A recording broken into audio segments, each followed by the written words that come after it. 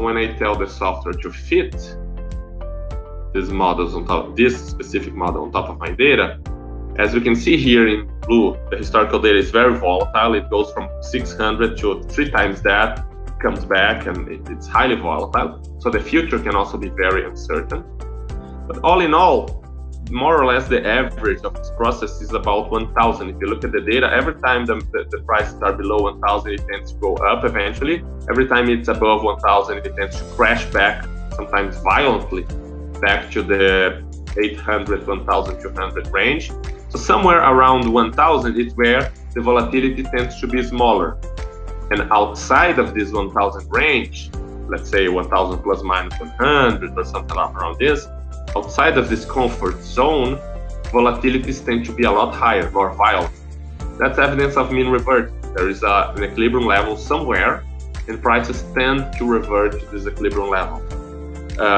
The bad news is that sometimes the equilibrium level changes over time, of course, because it's the long-term expectation of the industry. But it's a very intuitive model to use for commodities because of this. We can maybe discuss what the equilibrium level is for the short-term future, for the long-term future, and even include that in the model. What we see here in red are possible paths that we can see from this commodity in the future, based on simulation, of course. Out of these thousands of possible paths or behaviors that the variable can exhibit, you have an average, and the average will be around 1,000. You have a confidence interval, 50% confidence interval and 90%. So 90% of the time, according to this model, the price would be around 700 up to 1,300, 1,250, something like that. Okay, 90% of the time we should observe prices around here. But based on current prices, tomorrow's price might be a lot higher. If you think in terms of like 1 week from now, prices may be a lot higher, a lot lower. This reversion to the $1,000 mean is a slow thing. And it's a slow thing that actually depends on the level of the variable. If it's too far away, it tends to be brutal, this return. But it's not immediate. The variable may stay, away from the average for maybe years until it comes back. It's one of the parameters of the model. So if you wanted to model prices like this, we could easily do that and then just throw this in Excel and get our model going, okay?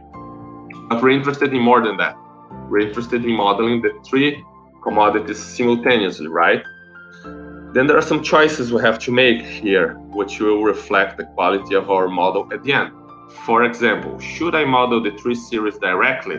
If I do that, and I can do that with at risk will find for me not only the best possible model for each, but also the correlation structure between them. The problem is sometimes this correlation structure, even though it's very strong, it's not enough to connect the series the way we believe they behave. Sometimes the correlation structure, even though it's very strong, 95, 99%, modeling series directly might still create situations where the prices diverge in the future, okay?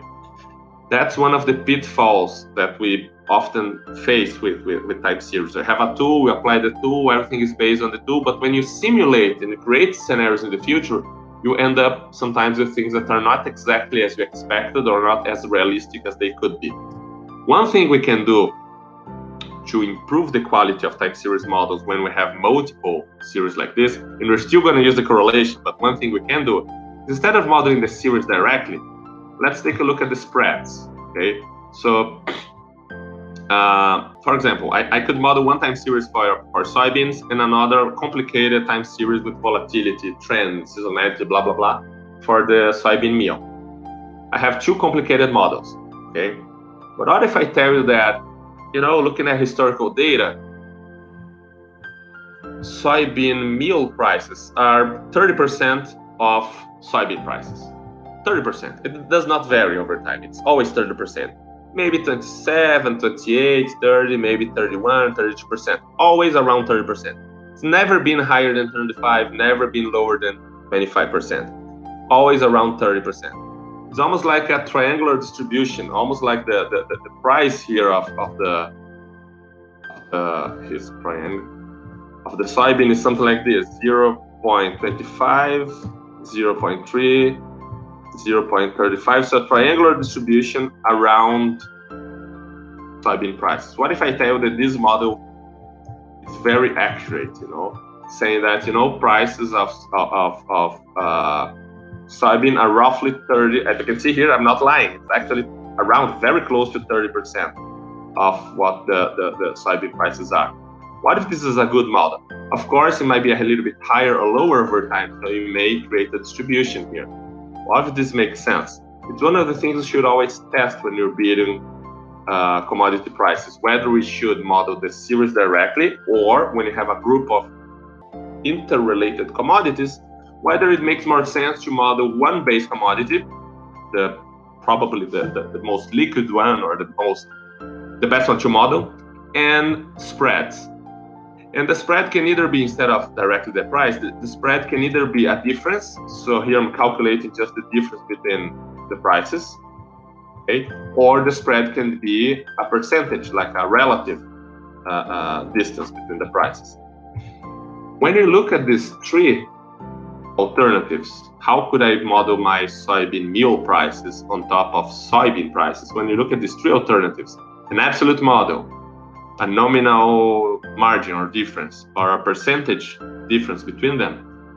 One very interesting thing that you will see is that if you calculate the correlation, one of the models, one of the series is almost uncorrelated with soybean prices. So the correlation between this percentage spread and the base commodity is very small, which means they're roughly independent.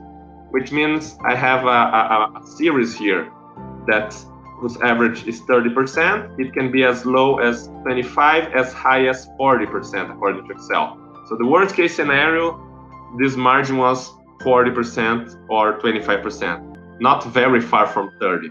As you can see, the maximum is like 30% more. The minimum is like 10-15% less. It's a very stable series. And that describes how soybean meal prices behave around the base commodity. This is way easier for us to model. You get a much more accurate model. You're modeling almost like a deterministic variable. Just say that, this price is 30% of the base commodity and you have a good model. Add to that a time series to model this slight volatility around 30%, you have an even better model. So these are ways you can create an even more realistic model. And when you create your forecast model, you will link those two in a more realistic way, okay? Just taking a look at the graphs, remember the scatter plots we had here, for example, for soybean meal prices and soybean prices. Now, if you look at